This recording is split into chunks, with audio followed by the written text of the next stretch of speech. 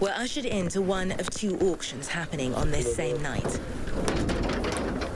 Crouched at the back of the yard, a floodlight obscuring much of the scene. One by one, men are brought out as the bidding begins. 400. 500. 550. 600. 650. 700.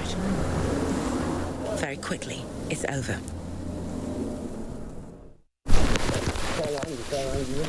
We ask if we can speak to the men. The auctioneer, seen here, refuses.